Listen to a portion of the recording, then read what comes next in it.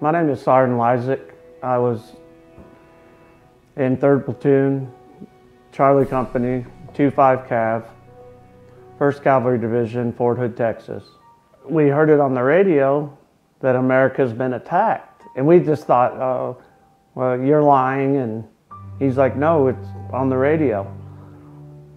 And next thing we know, and they made us box up our rooms. And they said, you got 5 minutes to call your parents because you boys are going to war.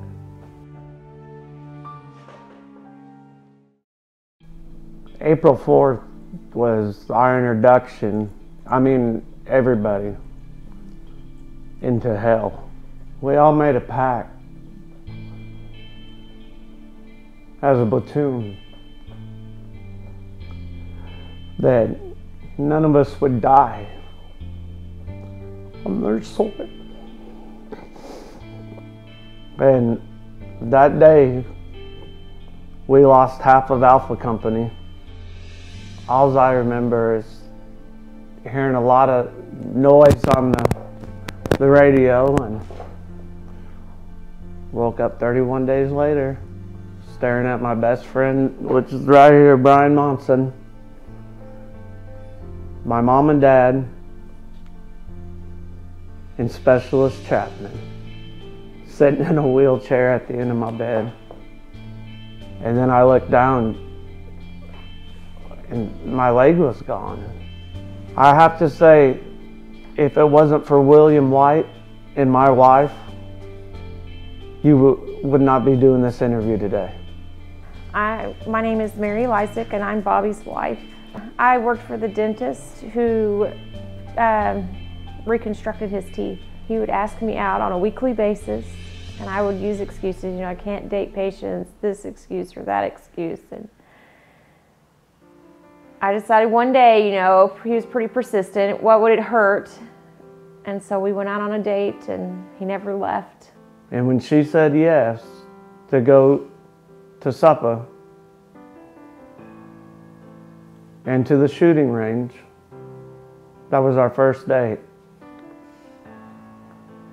I ain't let her go since then. And she gave me 2 kids.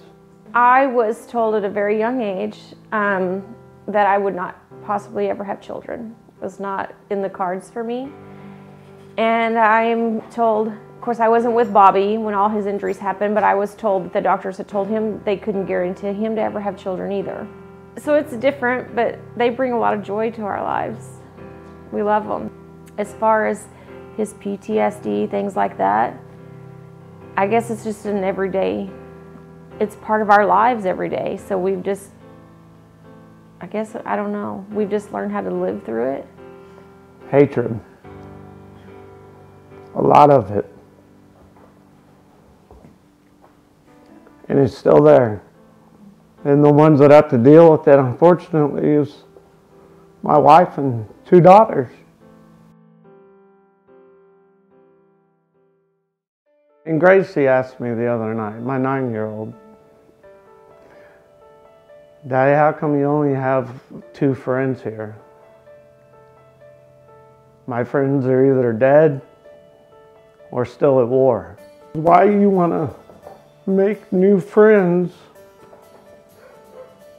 when something happened? If you can call him your friend, you're a very fortunate person because he will do anything in this world for you. He will be there no matter what. And there are very few people who are fortunate enough to say he's their true friend. I only know certain disabled guys, vets. It'd be nice to actually know more. Will White had nominated him for this, or they had called him about it, or wasn't exactly sure how it came about. And so I Googled it. And I said, well, what is it?